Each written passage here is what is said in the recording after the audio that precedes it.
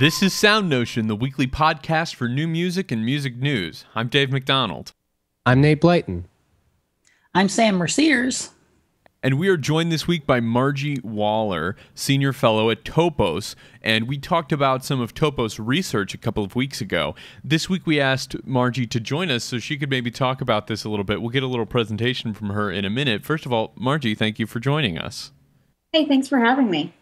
So for those in our audience who may not watch every single episode of SoundNotion, and you guys should really do that because you're missing out, could you tell us just a little bit about what Topos is, what kinds of work you guys do, the kinds of research that you're involved in, and how that might relate to our audience who cares deeply about the arts and the future of the arts? Sure. Topos is a national strategic communications research organization, and we work a lot with national foundations, national advocacy organizations, and think tanks, and focus primarily on doing research called framing science research, which will help us identify ways to communicate about particular issues that build broad support for policy goals.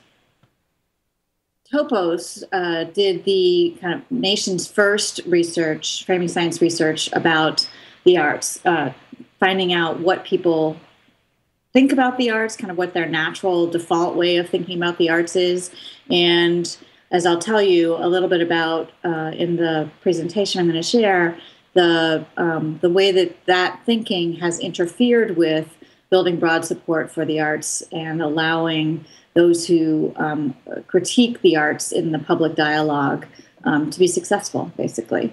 And I should tell you that when Topos was doing that research, I was actually working for an organization called the Fine Arts Fund. Now it's called Arts Wave in Cincinnati. It's a regional United Arts funding organization. So they raise money every year, sort of United Way style, and give it away to the arts. It's the nation's largest and oldest United Arts Fund, raising about $11-12 million every year and giving it away to about 150 regional arts organizations. And they're the ones who commissioned the research. And I managed that project at Artswave before going to Topos.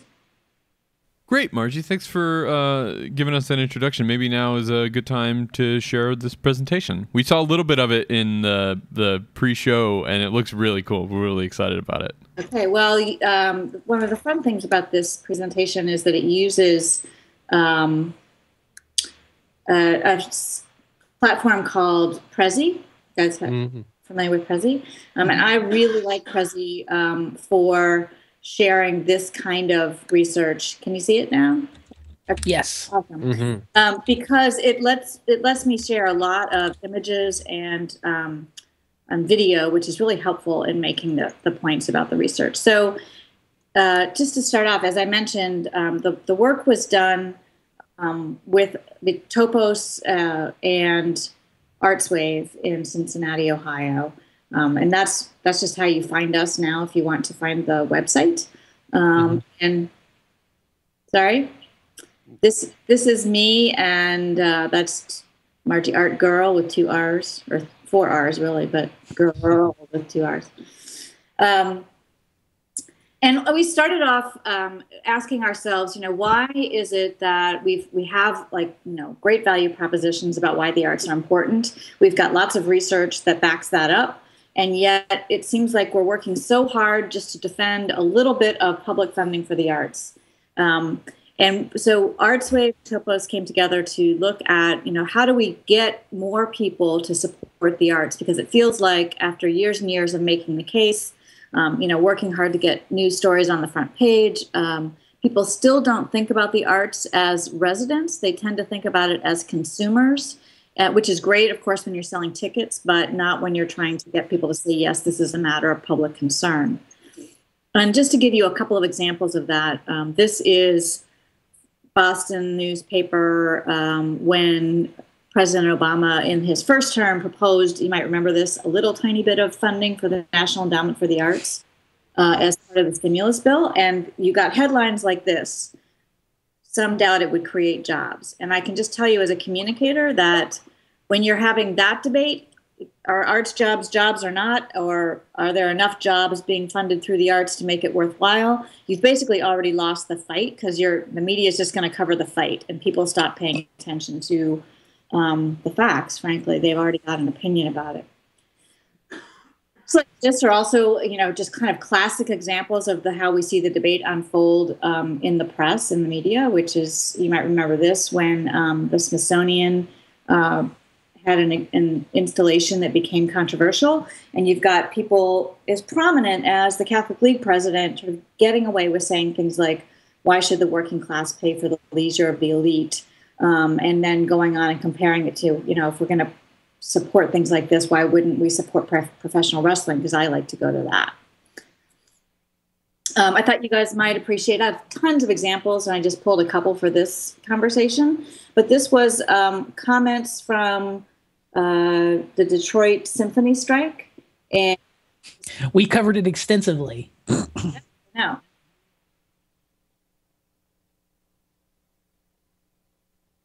Do you remember? There really wasn't a public funding issue there. And yet you get this kind of, what would it be like if you had to get a real job? Culture's irrelevant today.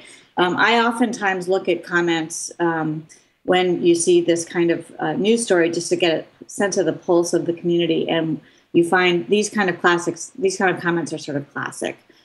People would rather listen to Lady Gaga than Beethoven, take the pay cut if you want to keep playing Mozart, etc. Oh, okay. So this next clip is from the presidential primaries, the Republican primaries. And I know that I put this into my presentation long before Romney made his comment about Big Bird during the debate, which you might remember.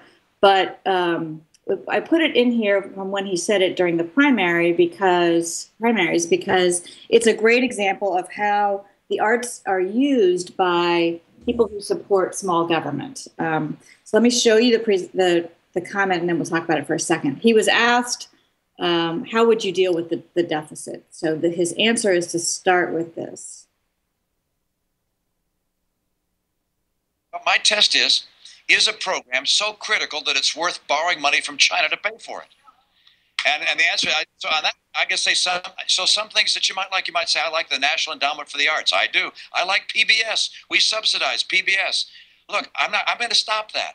I'm going to say PBS is going to have advertisement. We're not going to kill Big Bird, but Big Bird's going to have advertisements, all right? So, as I said, this happens a lot. People who support smaller government or want to make a point about wasteful government spending oftentimes will point to the arts. And they do that for a reason, because the public tends to react like, yeah, of course. And, when we have competing needs, the arts are not a high priority. And that is really our problem. We're vulnerable because of that. So we did this research. I just want to give you a little brief about the methodology. Framing science involves lots and lots and lots and lots of interviews, basically. We did a media and public relations scan first because media tends to reflect back. We did lengthy one-on-one interviews with a diverse set of residents in the region, meaning we were looking for not so much what they know about the issue, but how they think about it. And then we did focus groups that we worked with a firm to recruit people who were, again, diverse, regionally representative, diverse in every way, including arts connected and non-arts connected. These people did not know the purpose of the research or who was sponsoring it. And then hundreds of talkback sessions, which are really basically a way of one-on-one conversation, testing a concept or an organizing idea that might be a paragraph long, just to see whether it resonates with people, whether it makes sort of common sense to them, and whether they can repeat it back to us, meaning that the idea sort of holds together. It's sort of like a big game of telephone. Then we did more focus groups, and we discovered some things in the research that made us kind of unhappy. So we asked the researchers at Topos then to go back and do some additional research on a couple issues. Now, this is framing science. Framing science is an academic pursuit that is very different from polling. Not that polling is unimportant or unuseful. It's just this is a different, because it's really, polling gives you a snapshot in time, kind of what people are thinking about an issue framed a particular way at a particular moment. Framing science lets us learn how people are thinking about the issue. And because we're able to find out sort of how they think about it, what their default thinking is about it, sort of where they go naturally when you raise certain words or show them certain images, it allows us to find a new way to present an issue and give people a different way to think about the causal dynamics at work. It lets us lead rather than just follow. Polling basically lets us follow people where they already are. Framing lets us lead people kind of in a new direction. And allows us to avoid some of the traps and problematic assumptions that we identify through the research that we didn't realize were getting in our way. So just this is a way to think about it. If the four of us went outside in somebody's backyard and looked up at the sky and saw a bunch of stars, we might all focus on different parts of the sky. But if somebody said, look how those stars make up a Big Dipper, and then we all looked at those stars together and saw the Big Dipper, we'd be seeing the same thing. So framing science allows us to take a lot of information and connect the stars to see the same picture, kind of connect the dots. An important thing about framing science is that, we're not trying to change people's minds with it. We're learning something they already think and believe, and using that commonly held belief as a way to start a new conversation. Because typically that broadly held belief that we identify is not the first way that people think about an issue, but it can be if we start working with them. But right now, the research identified how do people think about arts and culture when we use those words today. And the first thing we learned is, this is very interesting, they don't know what we're talking about. That's kind of important. And we observed this in the focus groups. So these people came in for the focus groups. The facilitator was talking to them about the region as kind of an outsider to the region. And when she raised the issue of the arts, you could literally see people sit back in their chair and kind of get quiet because they were trying to figure out what the topic was. Once they sort of figure it out, this is what they think about. And they think about the arts as entertainment, as kind of one of those things that's on a long list of things they might do with their time and money this weekend or the next time they have some free time. Which, as I said before, arts as entertainment is terrific if you want people thinking as consumers when you're trying to get them to buy tickets to your event. But that means it's really a private choice and not a public concern. And you can see why it would seem illogical to people that we would spend public funding on something that is really a private choice. They also tend to have kind of a market view of the way that the arts work. So they think of good shows or good events as things that will be good enough that people will buy enough tickets to support them. And, in the nonprofit arts, symphonies, chamber music, et cetera, we know that ticket sales only supports a portion of the actual costs of presenting that art form. So a couple other barriers we identified. Once people know what the topic is, and we might say in a big category of arts, you have, symphony music, classical music, ballet, opera, museums, then people think about that topic, and for them, that equals something that they may or may not call it high art, but that's what they're thinking about, and they think of that as something other people do. That's the way most people think about the high arts or the fine arts. So people like this, right? Old people or people dressed up. The other thing they tend to think about is that when they think about those art forms, they think about iconic buildings, typically buildings in a downtown location and in the urban areas that for people is a place they don't like to go. We don't know why exactly they don't like to go there. We weren't testing for that, but there could be a number of reasons: hassle factor, fear, etc. So those are two barriers that are tripping us up. Kind of the art forms they're thinking about, the connections they're making when we use the word art. The other couple of things that we learned were that there are sort of two big value propositions that people have been using to think about the arts, talk about the arts in the public arena: arts education and economic impact. So we were testing to find out how people are responding to those value propositions. And when it comes to arts education, we can talk more about this if you guys want. Basically, this is the problem. And again, we observed this. We just watched it happen in the focus groups. And once you know it, you'll start seeing it. People have a lot to say about arts education. They get very animated when we start talking about arts education. Why? They're actually not thinking about the arts. And if they do, they think about it this way, kind of like broccoli. It's good to have in your curriculum because it's good for you. But they are really talking about education. They're not talking about the arts. And the problem with that is that when you try to get them then to return to the topic of the kind of the importance of the sector and why we should be supporting public funding for the sector, they won't go there because they thought we were talking about education. And the way to solve those issues is with the Board of Education or maybe the state legislature and a set of other solutions they have that really don't have anything to do with the arts.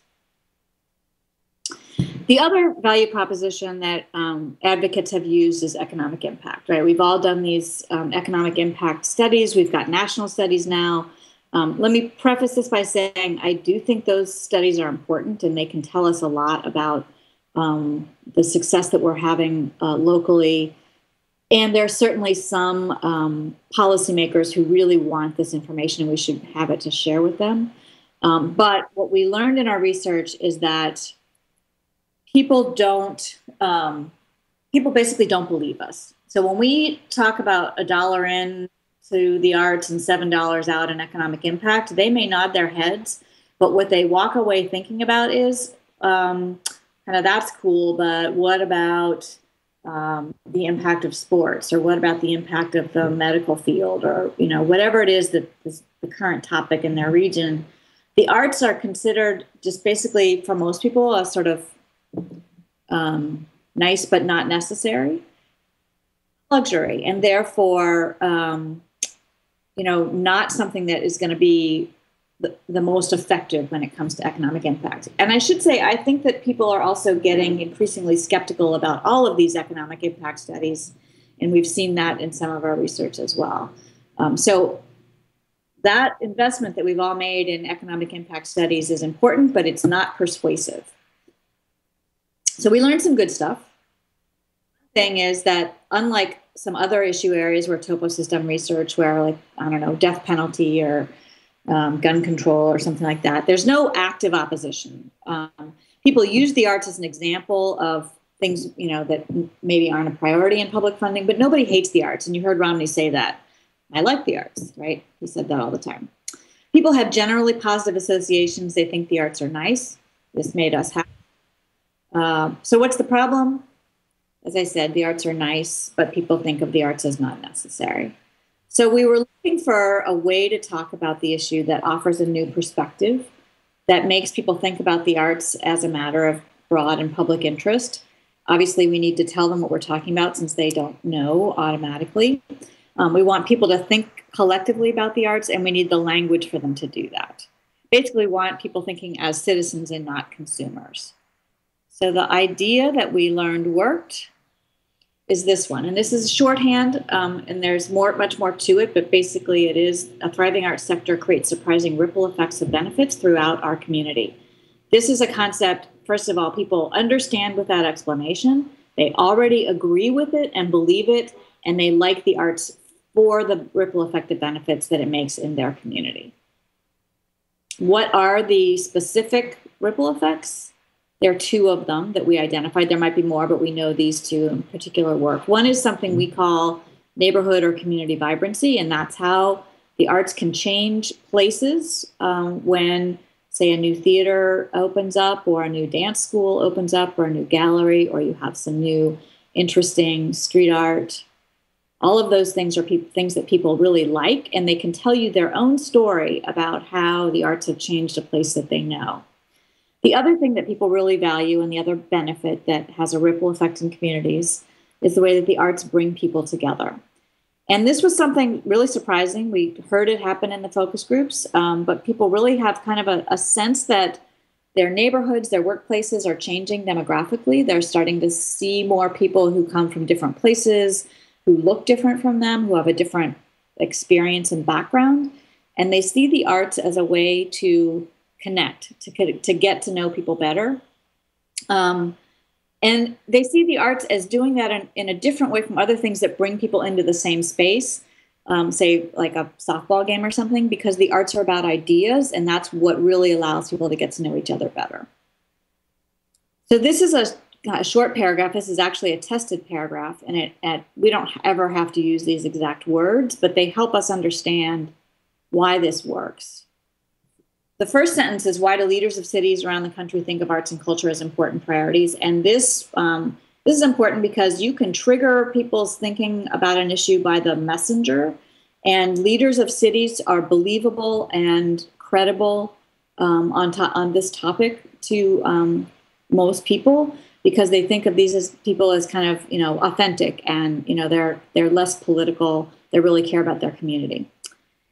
Why do they think that? Because when creative activity, notice we're not using the word arts again, creative activity is happening in large and small ways. Again, this is a way to help people think about not just those big iconic buildings downtown, but maybe what's happening in the arts in their public library or their community arts center.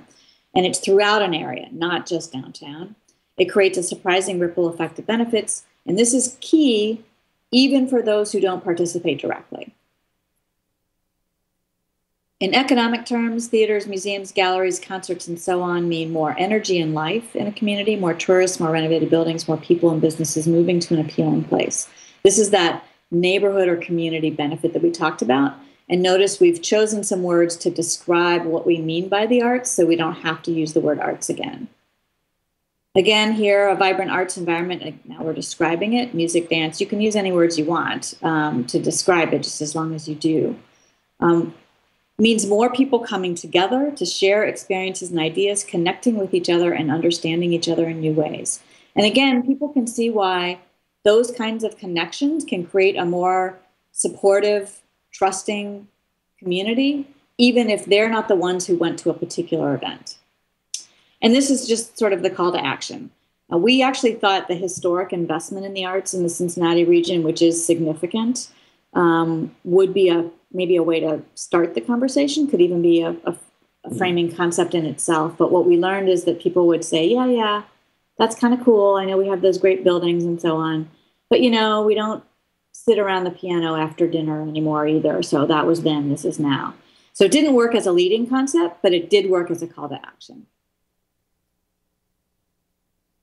So here's how that changed the way we present things to the community. This is an old picture of how we would talk about the importance of communities supporting the theater. This is kind of a new way. This is a community event with the citizens painting the street and our Cincinnati Ballet providing some street performances during the street painting. This is the way we used to talk about supporting the symphony. And this is a new image for the symphony.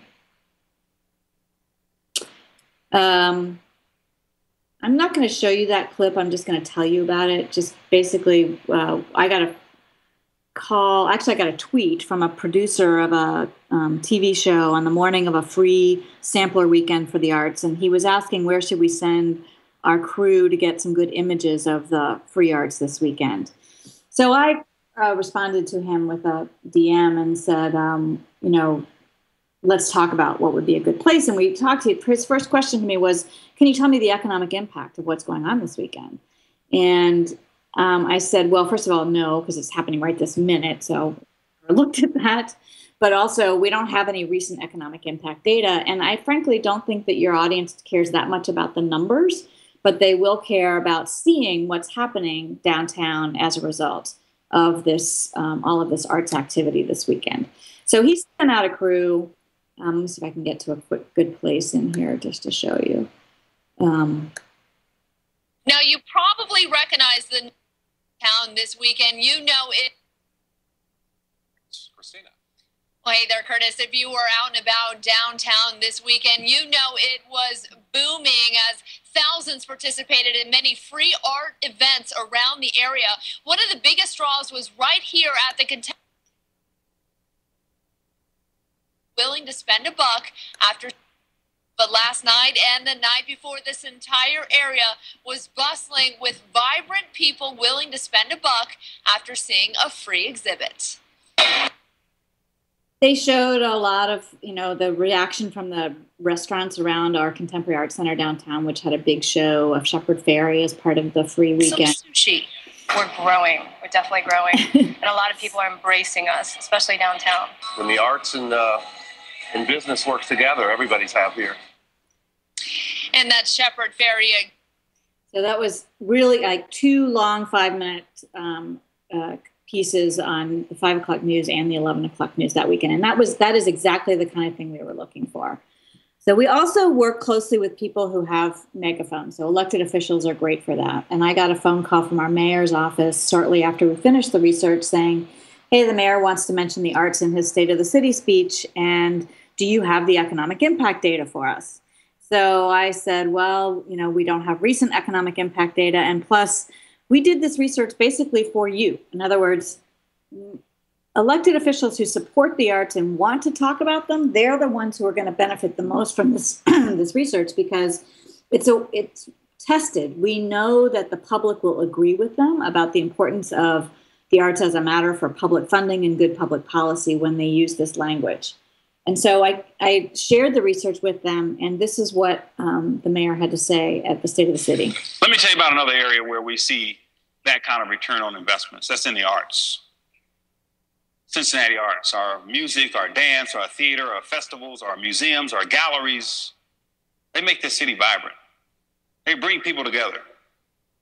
When the Aronoff has a show downtown, restaurants do much better than they normally do. When the Macy's Music Festival is in town, you cannot get a hotel room. And when the Playhouse in the park has a play, you can't get in a restaurant in Mount Adams. I think that's just fine. When I walked into the event that night, his speechwriter said to me, Margie, this language is going to sound familiar to you. Well, of course it does. I mean, he basically took it straight out from our research, and then he gave his own examples, which was just awesome. So that's the kind of thing that can happen when you share the research. I spent a good part of I thought I'd show you Rocco, and then I'll stop. We had Rocco Landesman came to Cincinnati to help ArtsWave when it relaunched with a new name and new brand identity. And we knew from the work that he was doing with our town that this kind of language was going to really resonate with him. And of course, I think what they were already doing at the National Endowment for the Arts, intuitively, they knew that this language was going to work. And they really appreciated the research because it kind of gave them the evidence they were looking for. But we worked hard to get Rocco to come for our relaunch. And I don't know all the reasons that he came, but we did find out that his best friend from summer camp lives in Cincinnati.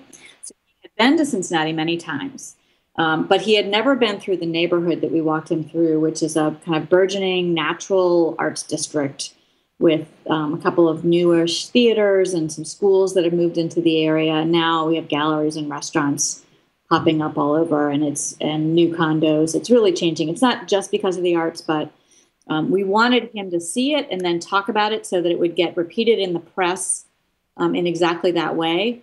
And here's what he had to say at a public forum that afternoon.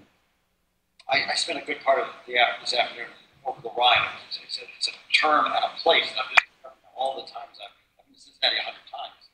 I was never in this neighborhood. And the reason that at least is because it was a neighborhood where there was mainly drug dealing, violent crime, abandoned buildings. And now it's completely transformed. The arts have had a huge role. You see art galleries as you walk down the street. We went up and visited the theater. This really is Exhibit A, what we're going to be talking about in the next 3 years in the EDA. How an artist can transform a place, make it a completely different place. The arts can revitalize neighborhoods. Boy, is this a great example. So that was exactly what we wanted to hear. And I later learned from his staff that he often used the example of that neighborhood in Cincinnati when he would go around the country talking about the importance of the arts. And what he's really been kind of openly saying is that I want to find a way to talk about the value of the arts that is going to help when we go to Capitol Hill and ask for more funding. And he's done a variety of things to help do that. And one of them is really to change some of the ways that we think about the role of arts in community.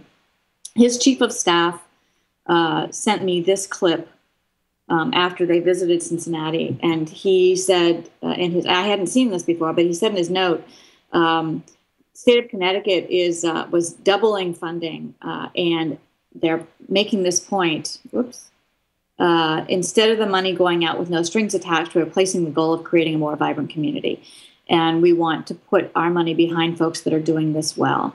So the chief of staff, Jamie Bennett's point to me was, it's working when you're starting to see increases in public funding when they're using the language that you identified. And we've seen this in a number of other places now as well. Connecticut was just one of the first examples that we had seen. So I guess the bottom line, here for this research is the more we can have a kind of common voice about the way that we share the information about the role of arts and community, the more the public is going to start to see it that way. And that's how we build the kind of support that we're looking for things like the National Endowment for the Arts and local funding as well. That was awesome. Yeah. To me, the most interesting thing is, and we read articles and talk to people all the time who have a very sort of sanctimonious attitude about art, how if people just understood, so it's about taking the plebes and making them understand how important it is. I mean, I'm stating it very harshly, but your approach is so much more, and it's something I advocate for all the time. You're not going to change people's minds. You're going to use what they already believe as a way to get what you want. Win, and what we've been trying to change people's minds with a lot of good information, and we keep thinking, if we just say this louder more often, maybe get a story on the front page of the New York Times about the recent economic impact report, will win.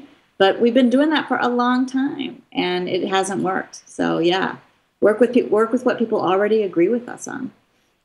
So Margy, I think that's actually something that I found really interesting about your presentation is that the numbers don't seem to convince people all the time.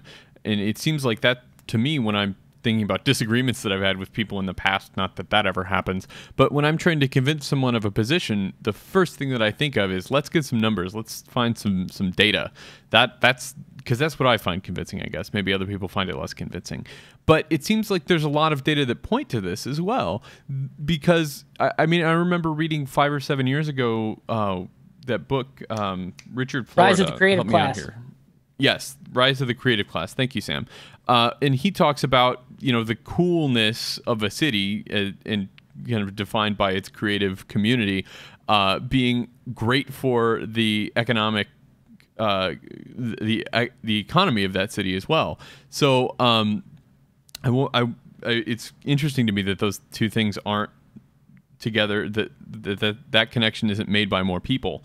One thing I wanted to ask you about was the conception or the perception of the arts as an elite thing, and I'm wondering if there's anything in your research that might tell us how to approach this problem that we have of the arts as seen as a special thing for special people, rather than something that is buy-in for normal people, for everybody. Well, I mean, this is a really interesting question to me, and it's a terrific question. I do a lot of kind of tracking and following along with organizations that are trying new things that I think will help the way that they're perceived in their community, and whether or not that is as a kind of an elite thing that only certain people do when they go to a certain building and they're dressed a certain way and they have a certain amount of money or something like that. So to me, this is a question of, how do we program, how do we market? All of those things are really critical. And do we use new technology? So, there's a great debate about tweet seats. And I know there's concern, and I don't know, we can't say yet whether they're even working. But when you offer tweet seats, you're saying something different about your presentation, the kind of performances and programming you do. And that's just one example. So it's interesting that you talk about the tweet seats. We actually talked about a story last week from Mobile, Alabama. This person wrote about their experience as a brand new symphony goer. They sat in the tweet seats, and were tweeting about the experience hearing this violin concerto live during the concert. And they actually said they engaged with the music more because they were listening closely and thinking about what to write on Twitter, which we thought was a really interesting idea. And there seems to be, there were some great photos in your presentation, and thank you again, by the way, for sharing that with us. I know it's a lot of work to put one of those things together, and you did even more work to condense it down for our show. So again, thank you. We really appreciate it. You had some really cool project photos in there. There was a photo of, stuck out to me, of dancers and street painters in this kind of street performance setting, which was really cool. And you had a photo of a violinist, which seemed to be at a school, kind of showing their instrument to a bunch of young people. And it occurs to me that both of those are what I would consider to be outreach, arts outreach, which is kind of the buzzwordy, hip, trendy thing to talk about these days.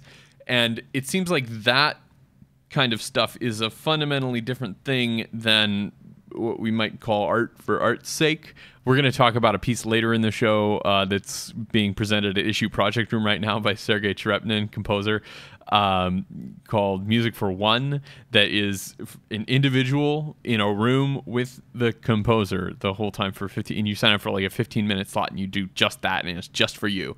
And it seems like when we talk about the benefit of the arts to a community, we're almost always talking about these outreach, that's a thing, outreach things, and we're not really thinking about the more traditional, is the wrong word, because certainly this piece at Issue Project Room is not traditional, but the art for art's sake stuff. And I'm wondering if there's any kind of dissonance between those two things in what you do at Topos. I think we have to think about this in terms of goals, right?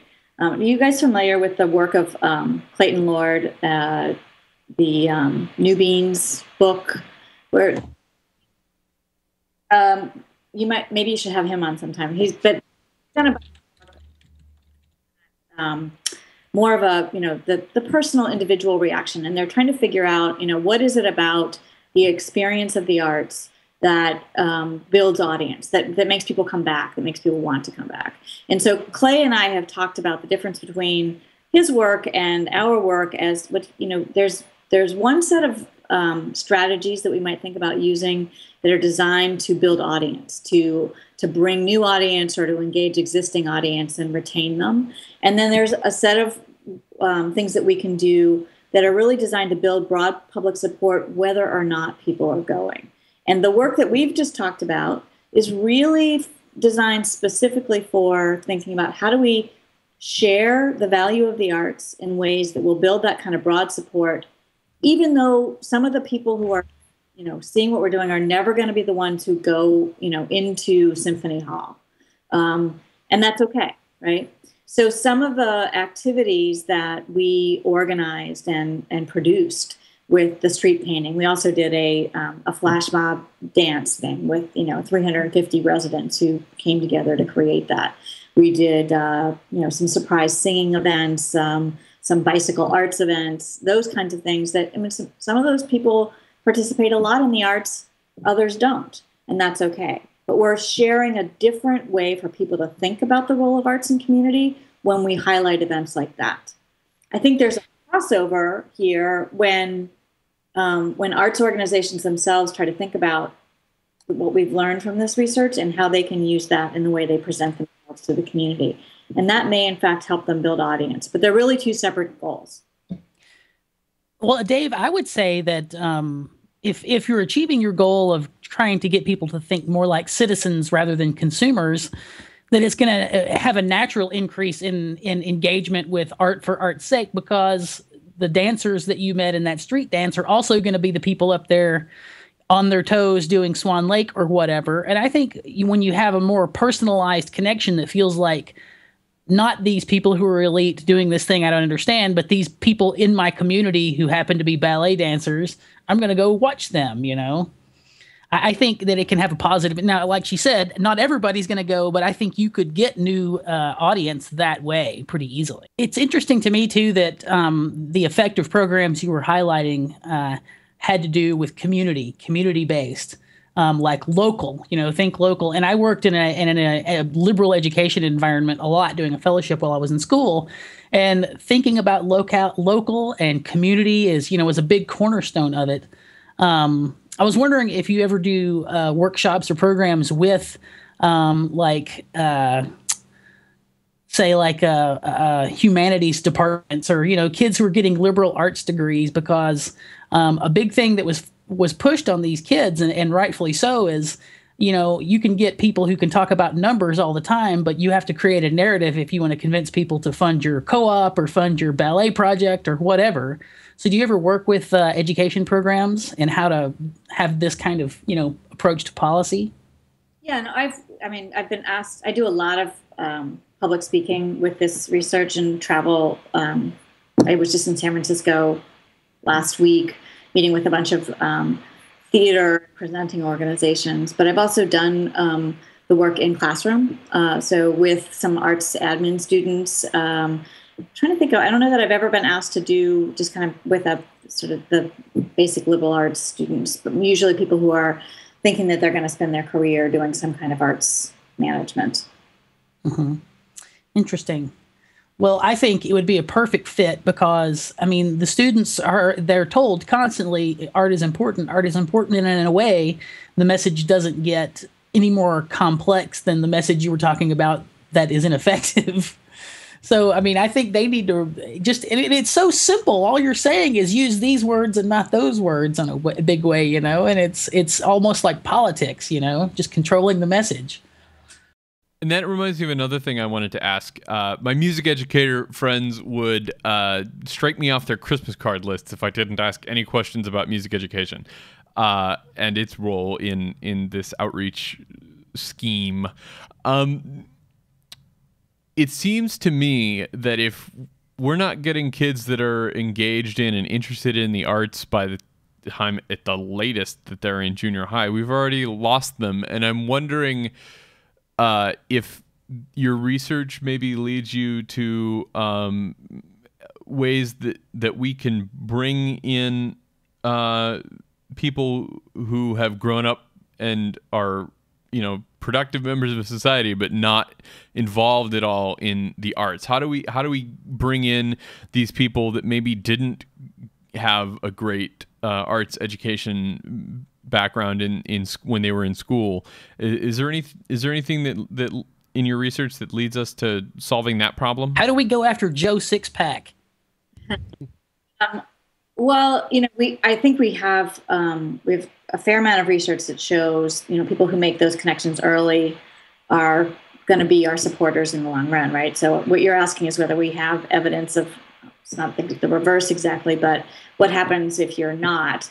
And I don't know that we know the answer to that question exactly, but it would be an interesting question to try to answer. I think, though, that it's, you might say your frame is getting in the way here because people are exposed to art all the time. And, they may not be getting it in art class or music class in elementary school. But I think one of the things we have to do is remind them that art is all around us all the time. So, for example, one of the things we did at ArtsWave, we created an app that was called I Spy Art. And so it was an iPhone and Android app. And it was a game, basically. It asked people to, every month we commissioned a new show, so to speak. We gave it a theme, and we asked people to take pictures of what they saw that was consistent with the theme and post it in our gallery, our online gallery. And the point of that really was to remind people that art is around us all the time, and it's everywhere. And so, yes, it's not great that we don't have more arts education schools, and we do know something about how to build support for arts education, which is different from building support for the sector. It's a whole separate piece of research. But absent that, I think then the real trick is for us to remind people that, the arts do have an impact on all of us every day. I was wondering if you have, and certainly your presentation that we didn't get to see all of is a lot bigger than we saw. I was wondering if you have a branch of your research that directly addresses effective ways to use, and I hate to use the term social media, modern communication technologies, let's say, effectively as a way to, accomplish the goals we've been talking about. I don't know that we had specifically. If I was able to show you my whole presentation, I would share with you a lot of the different ways that we use the research in our day-to-day work. And so things like changing our name, which, as I said, our name was Fine Arts Fund and Arts Wave. We changed the brand image. We changed everything about our website and the way we presented images and video to the community about what we do. We changed the videos that we use as part of our annual fundraising campaign. We started using Facebook and Twitter and Instagram and Tumblr, really trying to reach a different group of people in a new way. And I think ArtsWave's not alone in this. Everyone's experimenting with how to make that work. And we're all still learning. I always say it's kind of the wild, wild west. It really is. And, there's still room, just the way there was there, to go out and stake your claim and get rich all of a sudden, unexpectedly. Well, the reason I brought that up is because our first story and is sort of, it's about my hometown, but that's not why I put it in there. But I was wondering if you had I was wondering if you'd have some thoughts about that, because we're talking about programs that focus on local community. But of course, what that really means is changing with social media and the amount of connectivity people are able to have. And to me, the kind of connectivity that's in this story, it's a story about a live music performance in Chattanooga, Tennessee, which is my hometown, that happened between Los Angeles and Chattanooga. And it's a real-time music collaboration. And it takes some hardcore equipment to make this happen in a way that has enough, play music together. And it takes a very low level of latency, which means a lot of expensive gear to make this happen. But it creates that real-time connectivity that can happen, across such a huge distance, really redefines, especially in terms of collaborating musically, what it means to be reaching out to your local community. So it just seems, it's interesting to me that, I say all the time, you can't talk about art and spreading art and the importance of art and people sharing art without talking about the ways that they're sharing it. And the ability to share it in real time, coast to coast, is a big change. So what Sam is talking about is two people in different parts of the United States performing a duet, essentially playing live music together. One of them in Chattanooga, Tennessee, one of them in Los Angeles, California. And there's a great video of this. And you can see in this video, there's a guy that's standing, there's a video screen at the back of the stage. The guy on the left side of the screen is standing there in Chattanooga. He's also, you see him below the screen standing in front of it. And then the guy on the right side of this screen is in Los Angeles, and they're playing guitars and singing together. And it's an interesting thing, and it's only possible because Chattanooga has municipal fiber optic cable.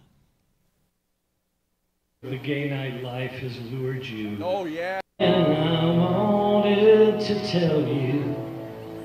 Liquor flow, where you wait to commit on interrogations. I'm lying alone, you'll never be wise. So you heard a couple of spots in there where they're not singing quite exactly together, and Sam pointed this out earlier, actually, that's probably at least as likely due to the fact that these guys don't sing together all the time, and they probably didn't rehearse a lot, as it is to the technology. And we should also say that this technology is possible because of this amazing investment that the city of Chattanooga made in laying fiber optic cable and lighting it up and serving their community. It was finished with $111 million in stimulus money. It's interesting. That doesn't sound like very much to me. I know. Well, the reason I think this is an important story is that, to me, linking, if you're trying to get people's public opinion to shift about the arts, to me, this kind of connectivity is very connected to the arts. So this kind of connectivity having in a city is a very important aspect in having a vibrant arts community to me as well. Because at $111 million a city, that's not that big of an investment really for the federal government, if they want to take, a bunch of major city centers and wire them up with fiber, and then you can have live gigs between Chicago and Louisiana and whatever. Anyway. And if you'll permit me another Richard Florida reference in the same show, one of the things that he does in his book, Rise of the Creative Class, is he broadens what maybe we as arts professionals think of as the creative class to include people that are working on creative startups, entrepreneurs and such, and a bunch of other things as well, actually. But it's interesting to me that Chattanooga having this fiber optic cable is going to be this really cool place for tech startups now. And we see the same thing happening in Kansas City, where Google is lighting up this gigabit Ethernet. In Kansas City, there are all these tech startups that are going to those places, and it's the creativity absolutely that's a part of that is not completely divorced from the creativity that we're looking for in arts advocacy. So it's interesting. I think these things are related. So let's get some more Ethernet, some more gigabit fiber in the world, guys. Get on this, cities. Margie, do you have any thoughts on this? I was just going to say, I think it is a good example of a way to reach a different audience, and to show the arts as sort of different from what people might naturally be thinking. So depending on how you market it and then share it, like with this YouTube video, it really can be a new way of getting people to think differently about what are the arts and how do they change my community. Yeah, well, if you watch the whole video, the first half is all talking, and it's basically a big Chattanooga is awesome commercial. Right. So they're using it as a way to try and get creative people there by saying, look what we've got. Dave, I've decided I want to go see a symphony concert in Detroit. And you know how I'm going to get there? Hi. Ride my bicycle. I want to ride my bike. I want to ride my bicycle. Thanks, Sam. Now we're definitely going to get this episode taken down off of YouTube. That, of course, was Bicycle Race by Queen. That's right. So the Detroit Symphony had its best-selling concert in the history of the orchestra by doing the music of Queen. What is it, 2 weeks ago or something like that? Yeah, so I'm sure everybody has an opinion about that. So I'm kind of two minds about this. Part of me wants to say, wouldn't it be better if instead of getting all those people together and playing Queen at the orchestra and getting this awesome Queen cover band known as the Detroit Symphony to play for these people, wouldn't it be better if we got them all together and we played Elliott Carter's Variations for Orchestra? I just saw it last night in Miami with the New World Symphony. And the other part of me wants to call the first part of me a snob and say, you're a horrible person. This is music that they like, and it's not necessarily bad music, but it's also, music that they could get in a lot of other ways. And are you really contributing something to Queen, or are you really just, trying to make a quick buck and fund those Carter performances? Well, maybe a little bit, but, as we've talked about, orchestras are not profit-generating organizations. They exist by subsidy. And if they can figure out a way to eat into that subsidy by selling lots of tickets, I don't think there's anything. I personally am not any more offended by a Queen concert than I would be by like an all Mozart concert. I would rather go see the Queen concert. So, Margie, I wonder if this is something that you deal with from time to time with the research that you're doing and the projects that you're working on with Topos. I'm going to go back to what I said before. I think it depends, what's your goal is always an important question. And doing something like what the Detroit Symphony just did, or let me give you an example from Cincinnati, which is a little different. 2 weekends ago, I think, no, just last weekend, sometime in the last month, they played Beethoven's Ninth. They called this weekend One City. Actually, it was more than a week, a month's worth of One City, One Symphony. They had a series of community-based conversations, listening to. I didn't actually go to one, so I'm not sure if they did the whole thing or just portions of the symphony. And they had various people come and participate with the community conversations. These were free events in places like coffee houses and libraries. And then they sold, some relatively inexpensive tickets to the symphony that weekend, and they simulcast in a couple of locations for free. So anybody who wanted to could go see it live in one of these simulcast places. So doing things like that to me does a couple of things. One, it may bring you a new audience. And so that's, if that's your goal, that may work. And whether those people come back and again to hear something that's more traditional or presented more traditionally is something we'd have to monitor and would want to watch. But it also changes the way people in your community think about what you do. And it can get new people to look at you with new eyes, even if they don't go. And that also is important. Dave, I think I understand one of the roots of our problem now. Having Margie on the show, she's so practical about everything. And we have composers and performers on all the time, and they're so impractical. I'm starting to realize what the problem is. We're a bunch of idiots. That's why art's not more popular. You know one thing about me I didn't reveal in my, it's not in my bio. My parents are symphony musicians. Well, that pretty much explains everything, doesn't it? I grew up as a symphony brat, so to speak. But my dad was principal clarinet in the Cincinnati Symphony, and my mom was second violin. What is your dad's name? Waller. My wife has a doctorate in clarinet performance, and I'm a pretty big clarinet geek for a non-clarinet major. So he retired a while ago, and he ran a chamber music series here in Cincinnati, and also he worked a lot with the Aspen Music Festival. My mom became personnel manager of the orchestra and stopped playing, and then she now lives in California, and she runs a chamber music series as well.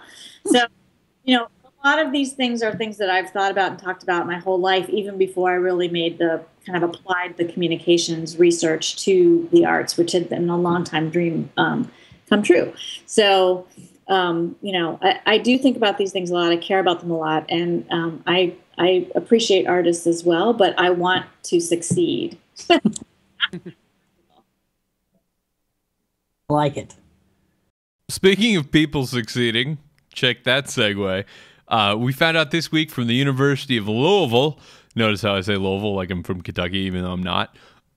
We found out this week from the University of Louisville that the winner of this year's Grawemeyer Award and recipient of the $100,000 prize is a composer named Michel van der Aa. And I don't know if you guys saw this. I knew coming into this week, as soon as I read this news, that I was going to have to say the name Michel van der Aa on SoundNotion on Sunday. And so I immediately tweeted, hey guys, if you were going to say this guy's name, how would you say it? And of all people to set me straight was Michel van der Aa. So you should definitely find van der Aa net on Twitter.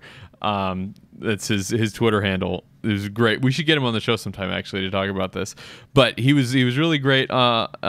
Anyway, his piece is called Up Close. It is a cello concerto that has some really interesting multimedia stuff. There's a video that's pre-recorded. There's also an actor that's on stage, and there's kind of this movement stuff for the cellist as well. And it's actually recorded, and there's a great video of it. The trailer is up on his site, and you can also buy both a DVD or download video, high definition or standard definition of this thing. So I haven't had a chance to watch the whole video. I did get a copy of it, and I watched the first few minutes of it.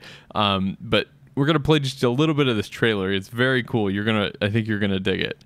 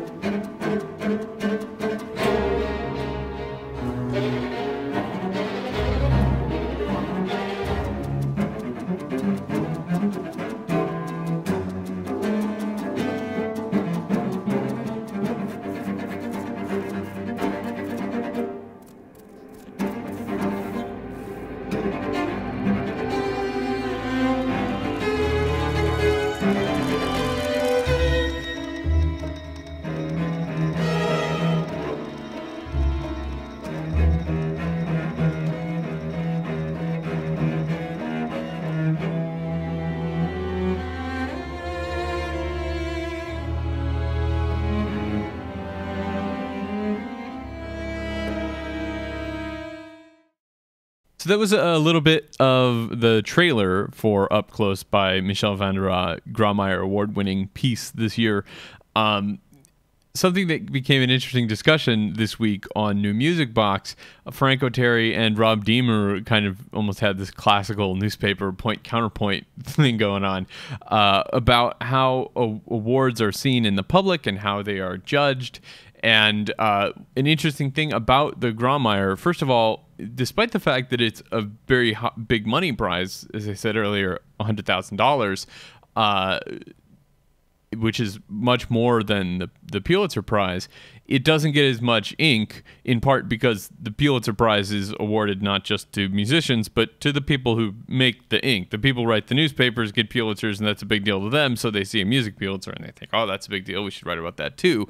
The Grawemeyer does not get as much attention. And one of the things that Franco Terry pointed out and was wondering if this was maybe the best way to run such a competition, and he and Rob kind of went back and forth on this, was the Pulitzer Committee is interesting because there is a round that is made up of composers, but there is also a round that includes some of the people that decide, I believe, that decide the Pulitzers for writing, for literature and journalism. And in fact, the University of Louisville has a system in the Grawemeyer judging process that has a few rounds. There's a round that is looked at by composers and music experts, so to speak. And there is also a round of kind of more general scholars, but there's also a round of lay people, of regular folk. And it reminded me of a discussion that we may have had this discussion on the show before about Grand Rapids Art Prize, which also gets a lot of press because it's a big money prize. You get $250,000 for winning Art Prize, which is just a general fine arts prize, mostly visual arts, in Grand Rapids, Michigan, which is where we all at one point lived. Nate lives there now. I lived there for about a year, in specifically Grand Rapids.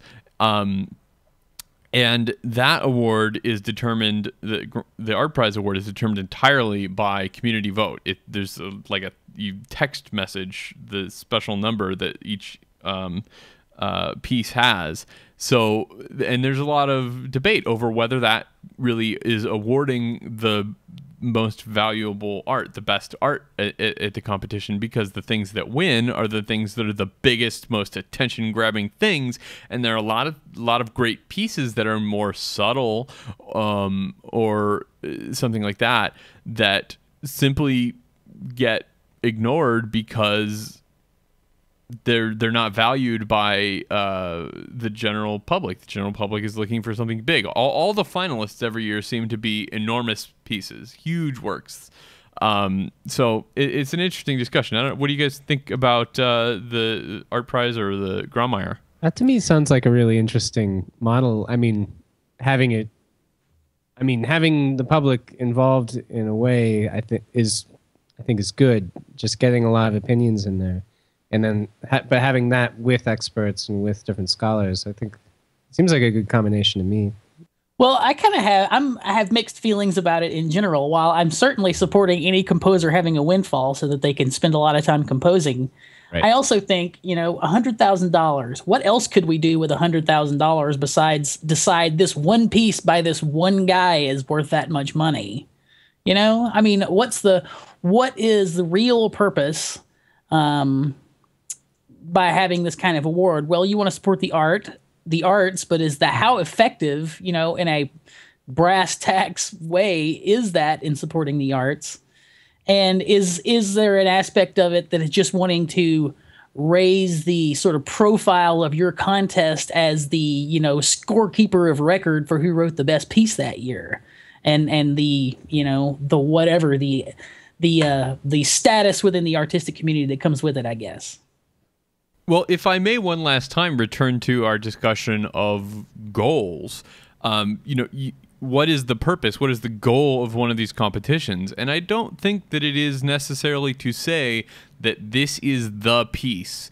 I talk all the time. Somebody asks you what your favorite piece is or your favorite composer is. That's kind of a silly, almost juvenile question, because there are a lot of great pieces. There are a lot of great composers, and there are a lot of pieces that are worthy of recognition every year. And the Grawemeyer goes to a piece, and the Pulitzer goes to a piece, and they're different pieces. I don't know if they've ever been the same. I doubt it.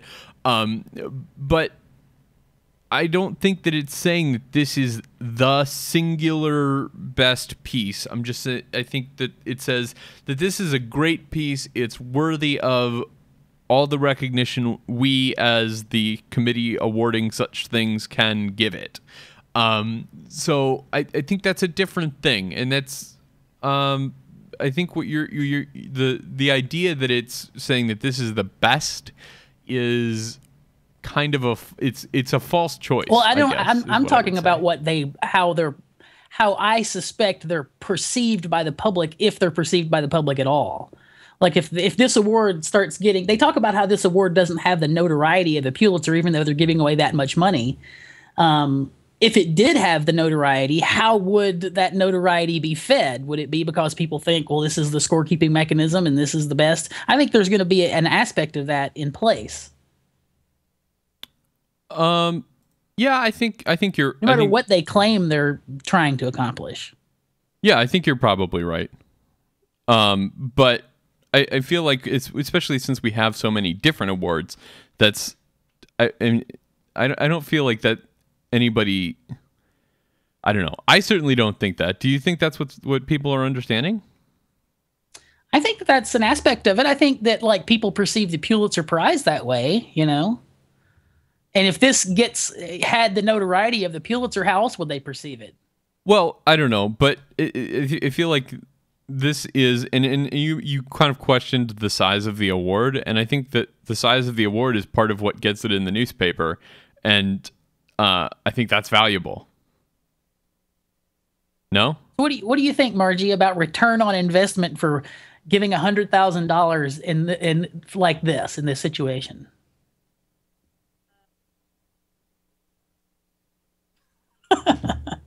I think I agree with Nate's or first comment about I like the combination of experts and real people, and I think there can be value in that depending on what your goal is. But if part of your goal is to change, to open, kind of open the window to some people, that might be a way to do it. I do think that the Grand Rapids Art Prize they've been masters at getting international attention to their community. And maybe this prize needs to focus on how to do that too for the performance or for the process or both. So I don't I have seen proposals where it's awarding a prize just based on what the people say, and I think that's sort of, it's helpful to have both, the professionals and the people participate. All right. Well, Sam, what do you think about cutting this the Body Electric story? We're going pretty long. Oh, come on. It's so long already, and it's an interesting story. Well, you got 30 seconds. Really fast. This guy who is the artist in residence, or I don't know if they have more, he's one of the composers in residence at the Issue Project Room in Brooklyn, composed a piece that is performed on your body by laying on a blanket and also attaching a few choice electrodes to you. And then he sends a controlled set of frequencies through your body, creating biophysical reactions that are the piece. It's interesting to hear about. So there's not a lot more to say about it other than, man, oh man, I would love to go and have that done to me. And we need to get that guy on the show. And then I think Nate has the know-how that we could have the guy get Nate to set it up, and we could do it to Nate over Skype. There you go. Sure. It's just got a little bit more ridiculous than I would have expected. I could use a little activity on my Sunday afternoon. Noise stimulation stuff, whatever. Anyway, it's an interesting story, and just for the record, the Issue Project Room is the coolest indie club name of all time. Yeah. Just to close out the show this week, our pick of the week. The pick of the week is, of course, Michel van der Oz Up Close, the cello concerto with multimedia. We kind of ran ourselves out of a lot of time to talk about it, but it's a very cool thing. You saw a little bit in the trailer that we played earlier that there's this interesting interaction between an actor and a video of that same actor on stage, and then of course the cellist is doing I guess dance wouldn't be exactly the right word, but there's movement that the cellist is doing that goes along with the whole thing, standing up, sitting down, and there's images that suggest interaction between the screen and the live action, and it goes both directions. Yes. Like it suggests screen person sort of entering live person's world and vice versa. And it just looks really, really interesting to me. I can't wait to see the whole thing. So you really ought to at least watch the trailer that we'll link to in our show notes. And then if you like the trailer, you can buy a DVD of the work, or you can buy a video download of the work in standard definition or high definition. So I would highly encourage anyone to do either of those things. And I think we're going to wrap the show. Margy, thank you so much for joining us. I'm sorry we blabbed on for so long after you, but it was really great having your viewpoints on some of those stories that we had, in addition to the great presentation you put together. So thank you so much for joining us. The interest, I appreciate it. Do you have any is there any big stuff that we should be looking for from Topos coming up? I'm going to share with you guys the link to the research report on our website. And on that page, you will also see the world's first game-sourced short film, which a local digital firm created based on the research. So I think it's also the first short film ever based on some framing science research. But it's really fun. It's got a superhero, and it's all about how the arts can change places. So I'll send you the links to those things. Very, very cool. We'll look forward to that for sure. That's going to do it for this week's SoundNotion. It's been a long one, but I think it's been a really good one. To read more about any of these stories that we talked about, to get links to all of Margy's stuff, including the things she just talked about and her group's research, you can find all that stuff on our site, soundnotion.tv/s. And thank you to everyone who joined us live in the chat room. If you would like to join us, we're here every Sunday at 11 a.m., soundnotion.tv/live, and you can join us in chat and share your thoughts on all the crazy things that we're talking about, and tell us how stupid the Body Electric thing is with electrodes, or how awesome the Body Electric thing is with the electrodes, or any of the things that we've talked about in chat there, or you can catch us afterwards. Again, soundnotion.tv/SN. We're also all on Twitter. I'm at Dave McDough. Nate is at Innate Tree. Sam is at Housegoy. And you can find Margy at Margy Art Girl with 2 R's and girl and no I. And also Team Topos. So you should definitely connect with us on Twitter. We're also on Facebook, and so's Topos. This show and all our shows are available in the iTunes store, so be sure to go there, subscribe for free, and catch every single episode. SoundNotion's introduction includes music by Patrick Gulo and video by Tyler Lepp. Thanks again for watching, and we'll see you back next week. Girl.